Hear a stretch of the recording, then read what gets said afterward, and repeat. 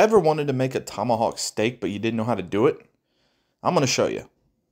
Start by laying out your tomahawk, ideally at room temp. I use Worcestershire sauce. Then we're going to rub that in, start hitting it with a little seasoning. I used Meat Church's Holy Cow, which is a salt, pepper, garlic base. Then we're going to get that seasoning on the cutting board so we can season all sides. It's very important. Rub that around a little bit.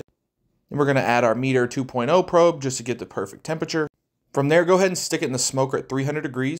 Then once it's at an internal temp of 115 degrees, we're going to pull it off and start searing over a flame. Just look at that. I like my steaks with a little bit of char, as you can see here in a second. From there, we're going to add our compound butter. This is just a mixture of butter, garlic, and parsley. Then we're going to add the foil and let that melt over the steak. Now we're going to get into it. This is probably my favorite thing to cook. It makes me feel like a caveman every time I eat it. But not only that, it just tastes so delicious every single time. And it's fairly easy to cook.